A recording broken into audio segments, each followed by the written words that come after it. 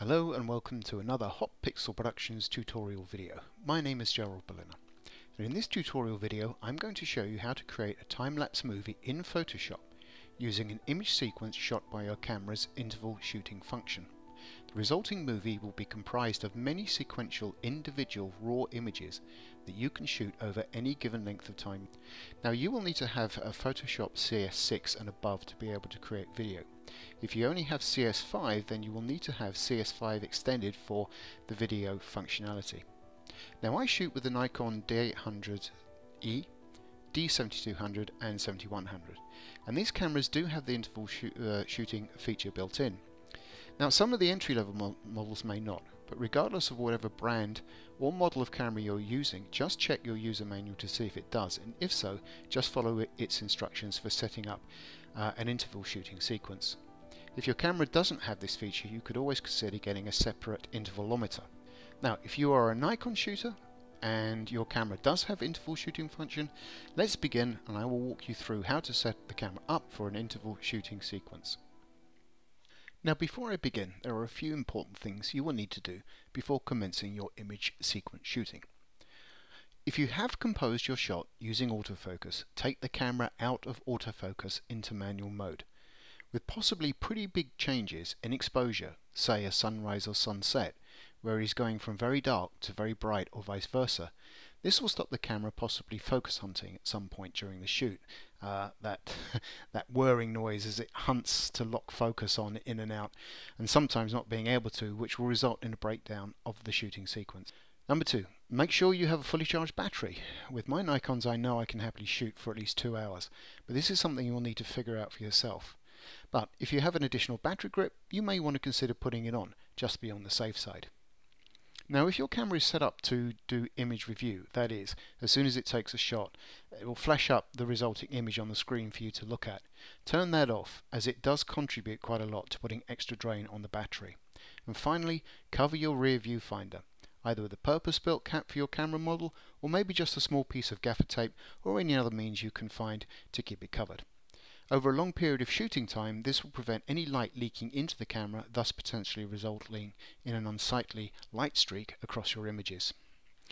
Right, so let's take a look at the back of the camera. Now this is my Nikon D800E, and this is exactly the same for the 7100 and the 7200, and as I say, check if you're a Nikon shooter, just check if your camera has this feature, and if not, as I said before, you may need to invest in an intervalometer.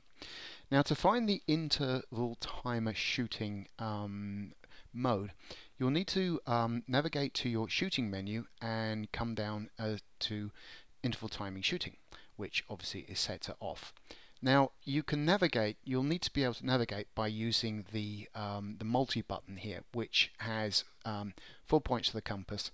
You will press at the top to go up, you'll press at the bottom to go down, you'll press left to go left, and last but by no means least, pressing on the right to advance to the right. Now, advancing to the right, the following screen now comes up, and it now prompts you to choose a start time. And you have two options. You can either commence the shooting sequence now, or you can possibly set a shooting time. Say for example you want to take a shot of star trails, and you want to set the camera to start shooting at a certain time once it's all gone dark, this, that and other. You can program, as I say, the shooting sequence to start at a specific time. Now obviously you'll need to make sure that your camera's time zone is properly set to whatever time zone it is that you're in. But let's say that we want to start shooting now, and what we'll then do is press the to the right of the multi button here, and that will advance us to this next screen, and this is where you can set the duration or amount of time in between each shot, and it's basically broken down into hours, minutes and seconds. Now as you can see here, what you would then do, you would either use the up or down press here to increase or decrease the number of hours, minutes or seconds, and by clicking to the right of the button, it will then advance you through from the hours to the minutes and then to the seconds. Okay, so as you can see here, I have set up a sequence of a 5-second interval. it's kind of ties into just a little bit of simple arithmetic one has to go through in order to calculate how many images you'll be able to shoot for next X amount of hours, and I'll just go into that very briefly once we finish this. So once that is set, now advancing to the next screen, it will then ask you to select the number of actual exposures or pictures you want to take. And again, using the multi button, you could then advance through setting as many as you want, each one being a click of the right button, and then it will ask you how many shots it wants to take throughout that sequence. So say for example you actually wanted to do a high dynamic range movie where you'd set up a bracketing sequence of 3 images, sort of like, you know, 1 on exposure, 1 under, 1 over, then you could increase this to 3, so the camera will automatically shoot 3 images per cycle, and obviously that could possibly result in thousands of images. And clicking to the right again, it now then prompts you to start, and it will come off as default as off. You will then just hit the top of your multi selector here to select on, and then you will just press the center of the button to say OK, and that will begin the image sequence in its entirety. And that's when you can either go off back to the car or get out your book while it shoots away.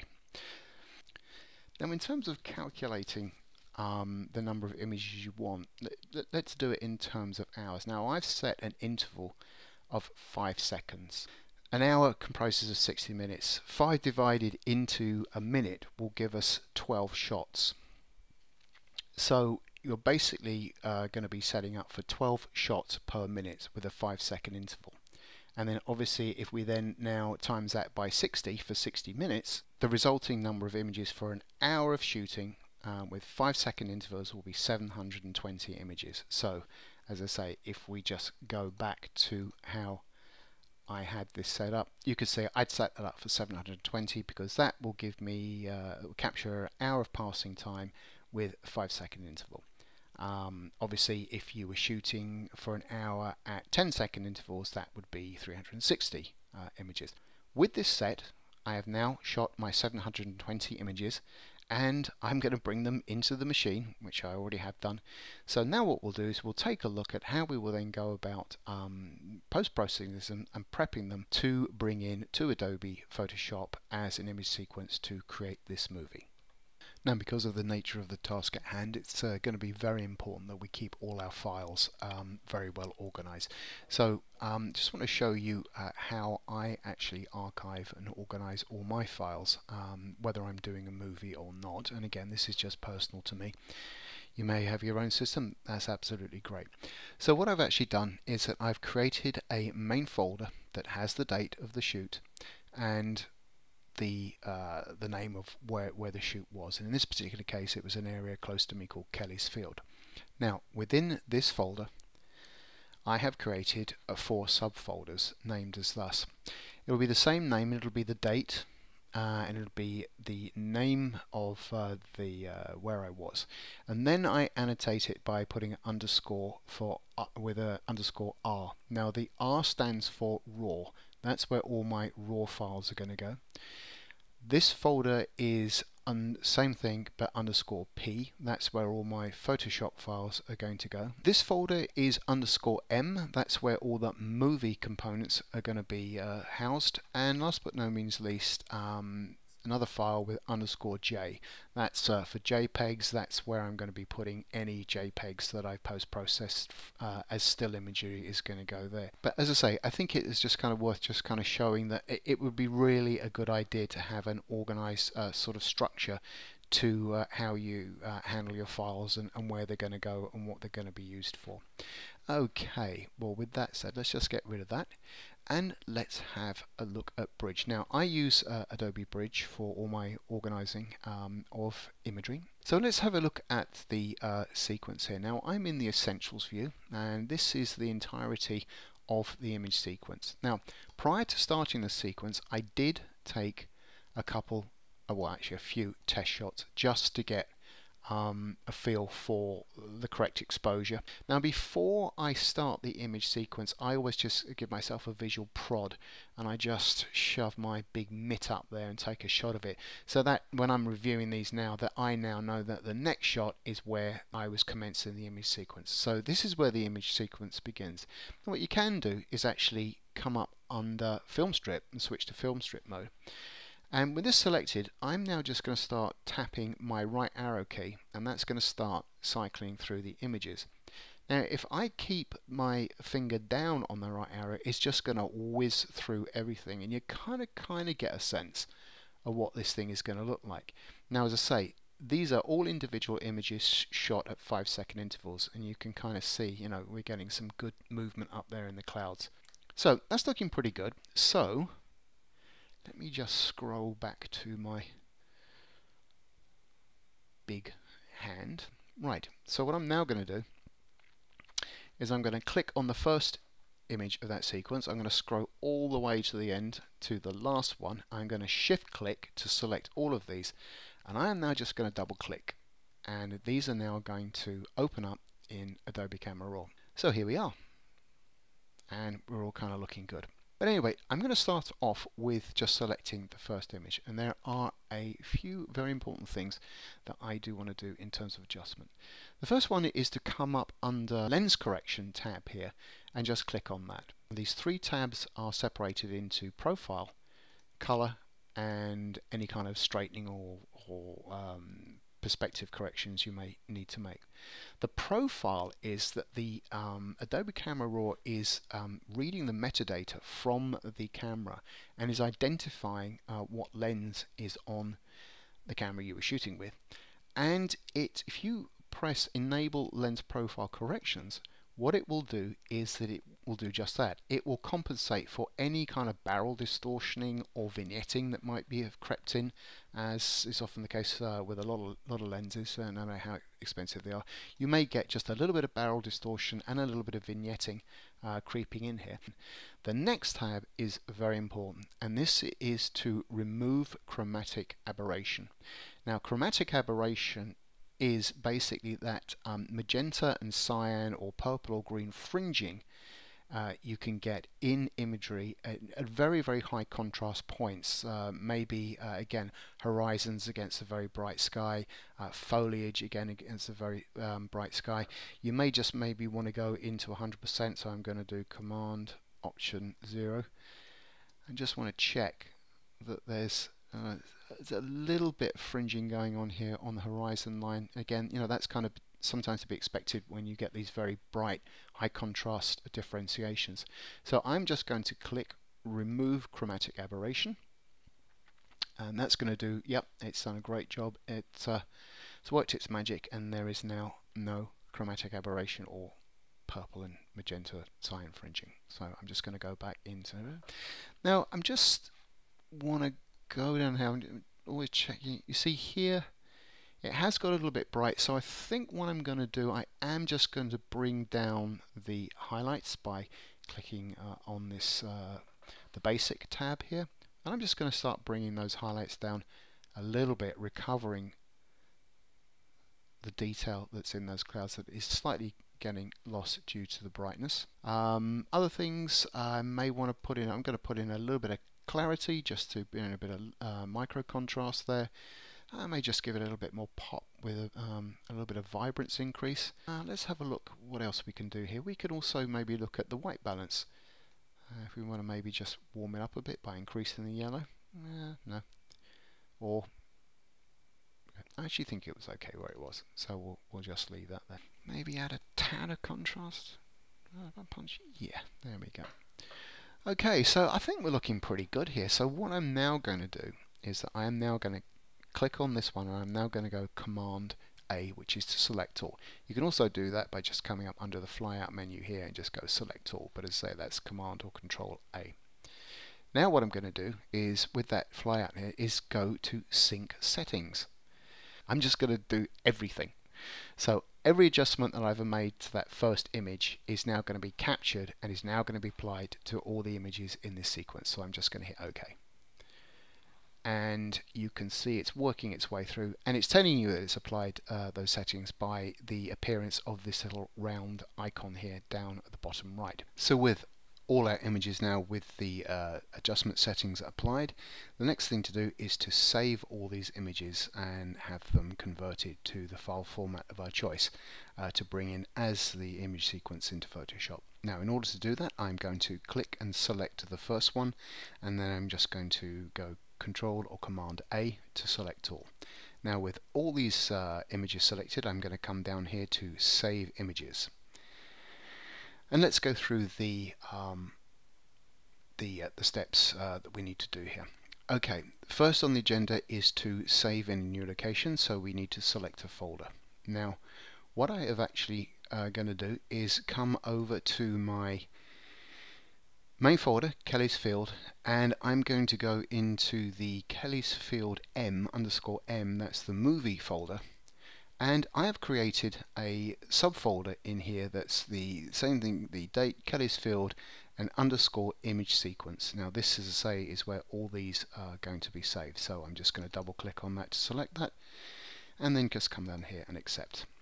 So now we have a opportunity to either just stick with the current file name, or add other bits of information to it that might make our life a little bit easier. The important thing when bringing these images into Photoshop is they do come in as a concrete sequence, and there can be occasions sometimes with the original file name for Photoshop to get a little bit confused, and you may get an error message, or it may skip a couple, etc, etc, etc. So in order to definitely alleviate that, what I'm now going to do is to come over to this second field here, and I'm just going to put in an underscore. I'm now going to come down to this third field here, and in the drop down menu I'm going to select a 3-digit serial number, and it's going to be beginning numbering 001. So what that's then going to do, as I say, is going to give us a concrete numerical sequence through 001 all the way through to 720, which is how many images that we have here. Now the file extension, that's obviously going to play into what format we want to save these in. You have a variety of formats that you could save these in. If you're going for maybe full 1080 broadcast resolution, you may want to make these TIFFs, so they just slightly higher resolution. But for dispersion on the web, I think I'm just going to sit with JPEG. It's going to create a smaller file that may be a little bit easier to work with and manage in Photoshop. So again, coming back down with the file extension set, now come down to the format, and again I'm just going to make sure that is set to JPEG, and the quality I'm going to keep at 12. Then we need to come down to the color space, and because these are JPEGs we want to select the sRGB color space. Now depth could be important, particularly if we were saving these as TIFFs, because if we were saving these as TIFFs we could actually save these as 16-bit per channels file. Again, very, very large files. The problem with that is that if you are planning to bring this image sequence into a video editor like Premiere or Final Cut Pro, they tend to struggle with 16-bit images, and if these were TIFFs, I would actually recommend that you change from 16-bit over to 8-bit. But because these are JPEGs, they are automatically going to be saving as 8 bits. Now the next one down, image sizing, is very important, because right now these are full resolution images out of my D7100, and that's like 24 megapixels, which again is going to be a huge file.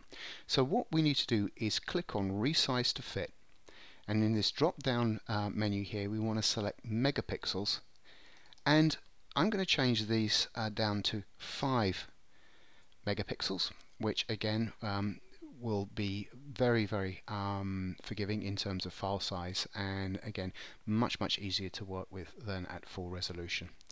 The resolution, don't have to worry about that.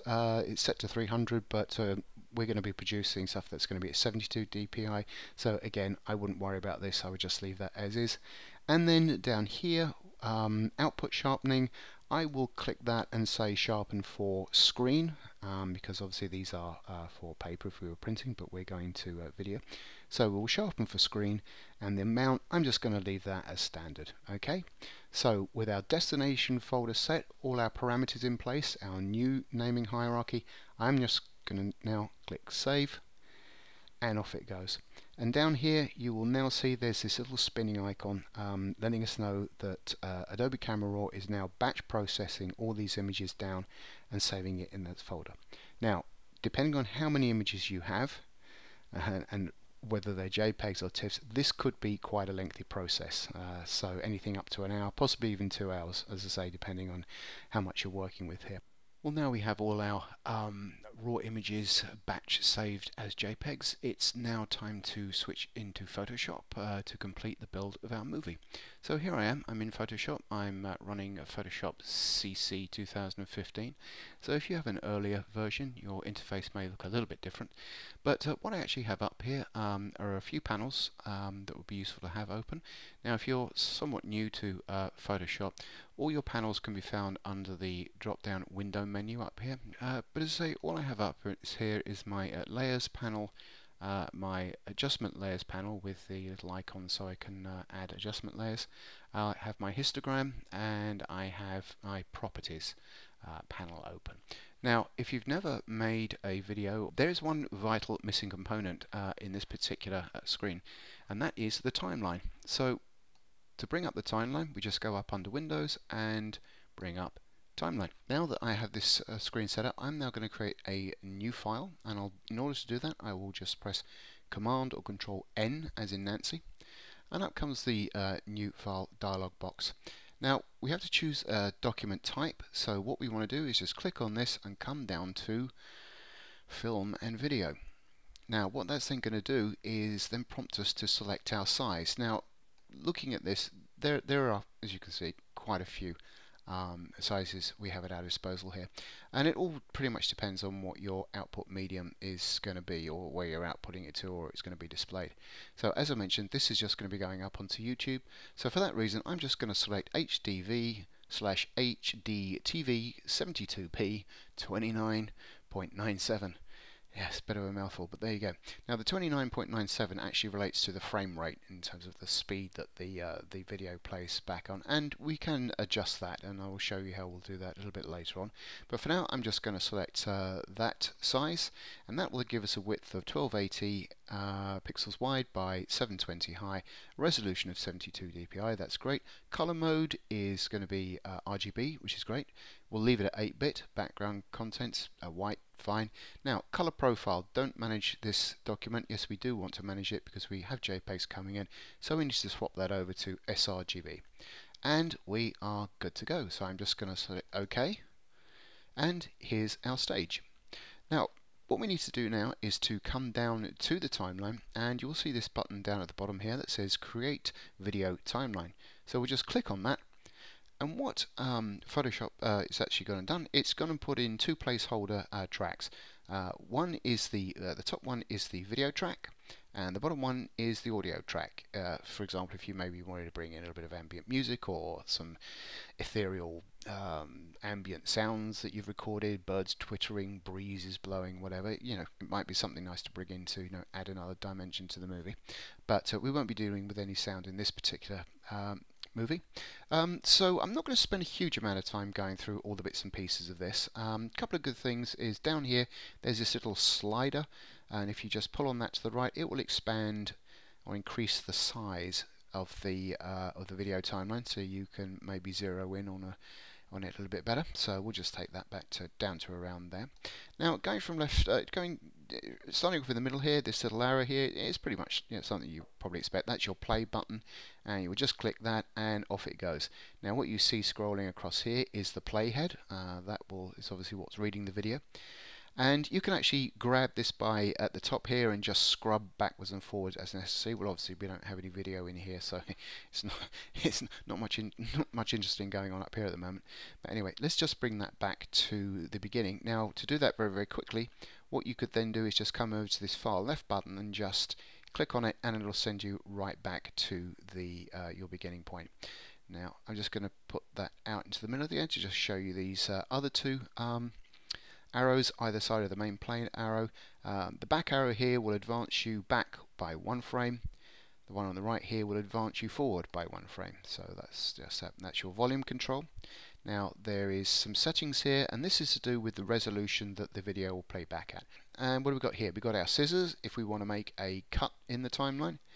And we have this little diagonal square here. That's if we want to add any transitions to the video. So that's your fade in. You could put it at the beginning if you wanted to fade in, and then you put one at the end if you want to fade out. There's cross fades, there's fades with black. So lots of stuff there to experiment with, and you can also control the duration in terms of how long that fade will take to come in. Right, so now what we have to do is bring in our image sequence to make this movie. So I'm going to come up under Layer, and I'm going to come down to Video Layers, and I'm just going to select New Video Layer from File. So what we now need to do is to navigate to our folder where we had our exported image sequence. So I'm going to say 2015, going to come down to Kelly's Field, coming into Kelly's Field M for movie, and here we have the image sequence folder that we created. I'm just going to click on that. And here is all our images, and again, all renamed, renumbered with 001 through to 720. So that's in really good order. So Photoshop is not going to make any mistakes or get confused in terms of the sequence of the images. Now, in order to bring these in, what we need to do is just click on the first one. And if you're running an older version of Photoshop, you may find there's a button down here that will say Places Image Sequence. If you do see that box, then just click on it. But in these later versions of Photoshop, you don't have that. And all you need to do is just click Open. And in it comes. Now, what Photoshop has actually done, it's basically created a link to that file, and it's created a container within which all those images are going to reside. It hasn't placed all 720 individual images on the timeline. As I say, it's just created this container. Now this is very, very important when it comes back to again, organization of your files. Photoshop has now created a link back to that image sequence folder. If for any reason you move that folder to another folder, or this Photoshop document to another folder, when you come to reopen this Photoshop video, you're probably going to get an error message, because it will probably say can't find blah blah blah blah blah, because what you've done is you've moved it, and so therefore you've kind of broken the link back to that root folder. With that in mind, what I'm now going to do, I'm actually just going to come up and do Save As.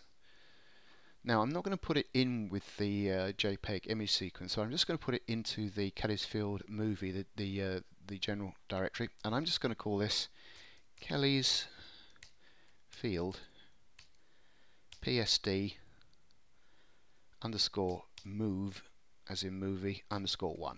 Okay, so I'm just going to save that now, and that's going to remind me that this is actually the Photoshop document that I've actually created the video from. So I'm just going to save that. So that's good, that's saved. Now what you can see here obviously is we're not seeing an awful lot, and that's because the video or the image sequence has come in, and it's absolutely huge in comparison to the actual 1280 by 720 stage area here. So what we need to do is we need to transform this or resize this. So in order to do that, we'll just come up under our layers, and we will go Command or Control T.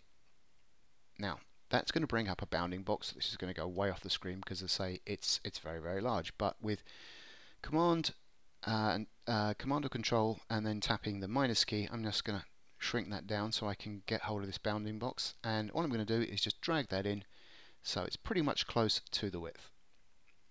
And I think what I'll do is I'm just going to Command or Control, hit the plus key, just bring that up in size a little bit more. Let's see that there, because I just want to look, see how there's I'm just going to raise the foreground a little bit. I'm not too worried about the rule of thirds. I don't think it really applies to this particular format. Maybe just a tad more. Yeah, that looks kind of good. Okay, so I kind of like that. So what I'm going to do, I'm just going to hit the return or enter key to accept that, and now that's in. Now what we can do is we can just come down here and delete this placeholder video file. I'm just going to drag and scrub the playhead through just so I can get a sense of what's going on. And it looks like we're doing pretty well actually in terms of the exposure. I'm just going to check the histogram up here to the right just to make sure we're looking good. Yeah, yeah, I think that's looking pretty good actually. I mean, obviously there's going to be fluctuations in brightness and darkness because, as I say, you know, the clouds are moving across the sun. Sun comes out, it gets brighter. Sun goes behind the clouds, it gets darker. So, you know, you can kind of expect that. Okay, right. Well, let's have a quick look at our histogram here, and we're getting a pretty good reading. Got a nice spread across the dynamic range. Good shadows, good midtones, and we're not clipping any highlights, which was actually quite good. And I have to say that again is probably the only reason we're doing that is because of being able to recover those highlights in Adobe Camera Raw. Hence, again, you know, it's why, you know, shooting in RAW is going to help you out a lot more with this kind of issue. But I think what I will do, I will come up and I'm going to add a levels adjustment layer. Now, what's really cool about this, if you're used to just post-processing still imagery, you obviously know about, you know, adding adjustment layers. We can do the exact same thing when you're processing video. And what it's done, it's dropped on an adjustment layer that goes to the full extent of the timeline of the video. So what I'm going to do is I'm going to come down here, and here is my levels adjustment dialog box, and I'm just going to bring the white point up a little bit. But while I do that, I'm going to hold down the Option or Alt key, and when I start dragging that across, it's going to start telling me when I'm kind of starting to clip and those highlights are starting to blow out. So I'm just going to bring that in a tad, a bit lighter, and I might just bring down the midtones a little bit just to give it a little bit more contrast, a bit more punch in there. That's looking pretty good. Okay, now what I think I'd like to do, I think I'm just going to kind of just throw on a vibrance adjustment layer, because I think I just want to make those colours pop a little bit. You don't have to go too mad here because I want to look it over, so I'm just going to increase the vibrance a bit just to give it a little bit more punch. That might be a little bit too much, but yeah, it's kind of looking alright. That'll do for now.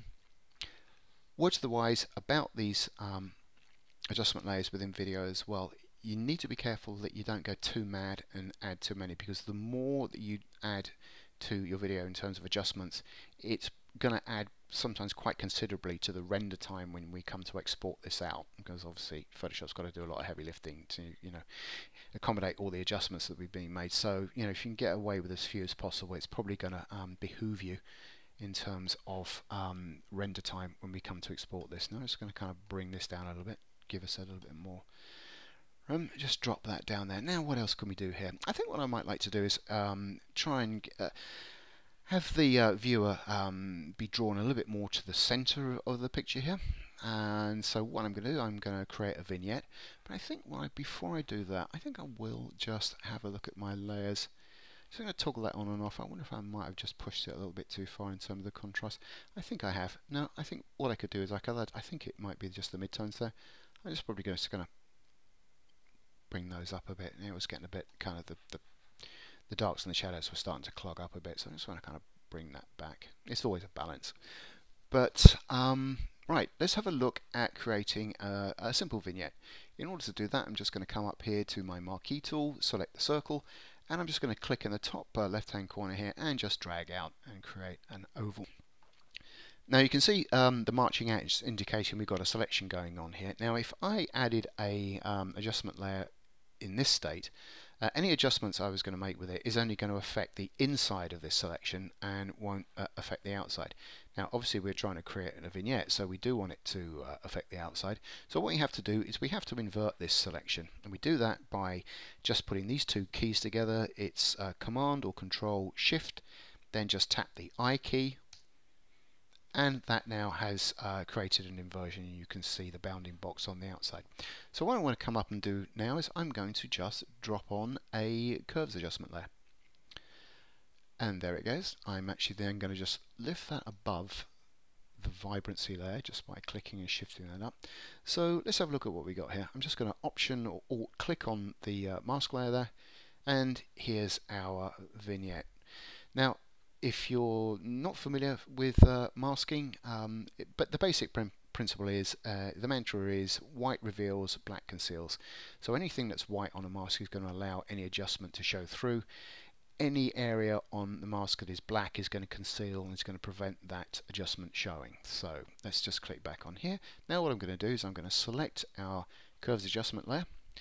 I'm just going to pull this down a little bit so I can reveal the bottom of the curve line here.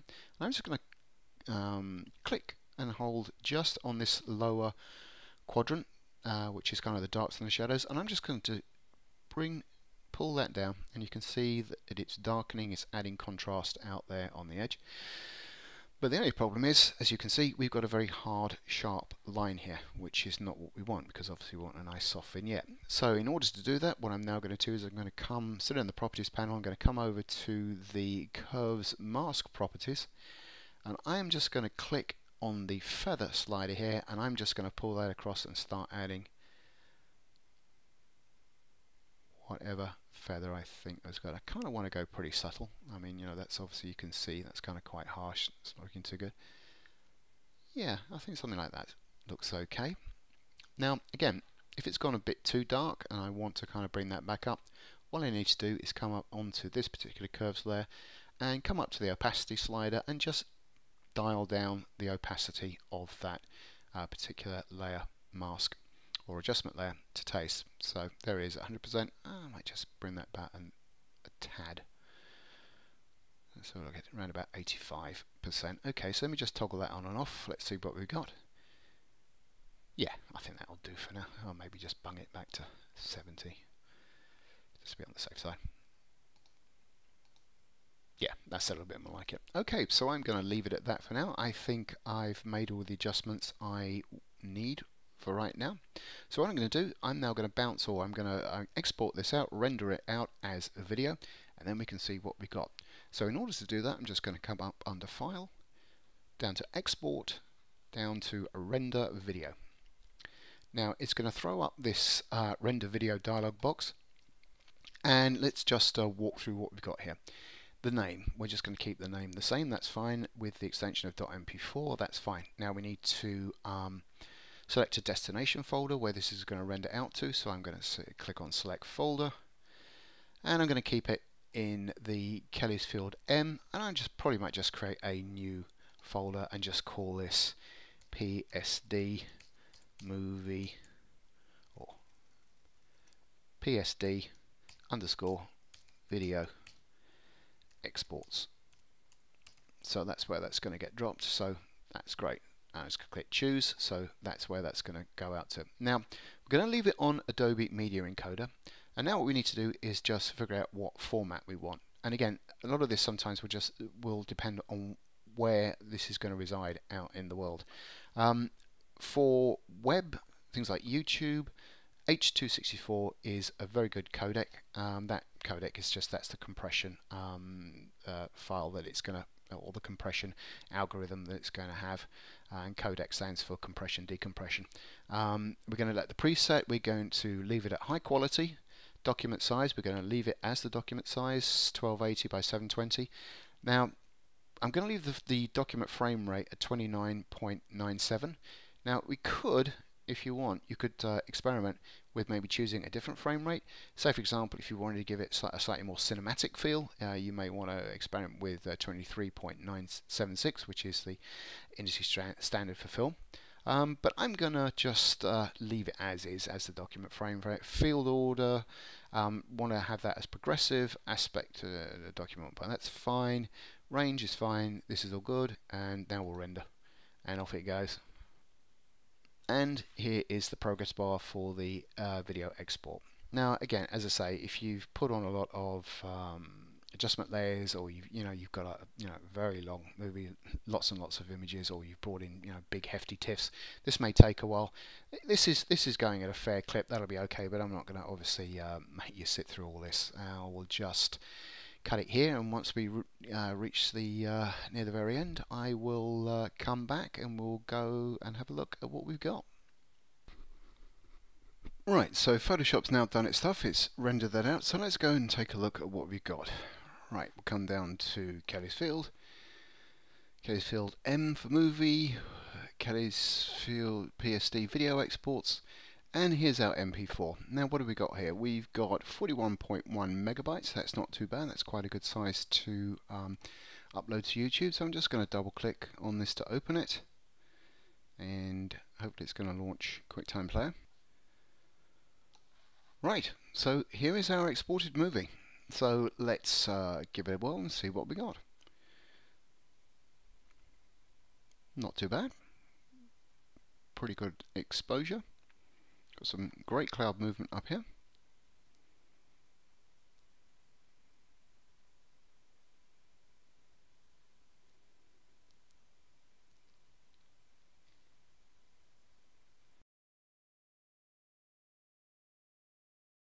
Okay, right, so that was it. So what have we got here? We got just around about 25 seconds. All that work for 25 seconds. But okay, now looking at this, I mean, I think it's pretty good, but although there's a lot of movement in it, it is actually, it kind of feels kind of quite static. So what you tend to find a lot of the kind of really hardcore time-lapse enthusiasts and pros do, they have quite a bit of ancillary gear. Pretty fancy stuff that allows them to mount the camera on a dolly or pulley belt-driven pulley system that will actually move the camera either diagonally up through the scene or laterally, so it looks like it's moving across and panning, which can add actually, as I say, a nice kind of dynamic to the movie in terms of giving one the sense of moving through space and time at the same time. So what we can do is we can actually sort of assimilate that in Photoshop by animating this actual movie in terms of adding some animation keyframes. Now, in order to do that, we need to come down to our video track. I'm just going to bring this up here, and coming to the left here, there's this little arrow. I'm just going to toggle on that. Now, what it's going to reveal are parameters on which you can add keyframes to. So these are the three parameters that we can change in terms of adding keyframes. It's the transform, opacity and style. So we can make it its opacity change over time, its style and its size and position, and that's what transform is. So I think what I'm going to do is I'm just going to add a couple of transition keyframes and see if we can get this come to life a little bit more. So with the playhead at the beginning, I'm going to click on the little time button there to add a keyframe, and you can see that keyframe's been added in the little cream diamond there. So what I now want to do is I want to drag the playhead all the way over to the end, and when it gets there I'm going to come on this little icon here, the diamond, and add another keyframe. Now with this keyframe live and selected, what I'm now going to do is I'm going to come onto the video and I'm going to go Command or Control T to invoke transform, and I am going to just enlarge it. Going to move it up a little bit, and I'm going to drag it over to the right there. I'm now going to hit enter to accept that. Now hopefully what that's done is that what we'll see over time through the timeline, that it's going to give us the illusion of zooming in and panning slightly to the right. It's just going to give us the sense of moving into the movie itself, again moving through time and space. I think to truly see this, again, what I'll need to do is that I will need to export this out, and so that's what I'm going to do. I'll just come up to File, Export, Render Video, and I'm going to call this Movie 2. Very imaginative, but there you go. Leave all the settings the same as they were before, and I'm just going to hit Render again. And Photoshop is just going to do all its thinking. So what I'm going to do, I'm going to leave it here, and then we'll come back and we'll see what this one looks like. Okay, so once again Photoshop has worked its magic, so let's go and see what we've got. It's filled. The exports, Kelly's Field PSD Movie 2. So launch that. Here's our new movie. And so hopefully, yes, this is movie 2. Let's see what we got. So I'm just going to hit play. And you can see very subtly the movement as this starts to pan to the right, and it kind of gives the illusion that we're slightly moving into the scene. And again, that's something you could go back and adjust. You may want to, make it more dramatic or more noticeable, but that kind of works.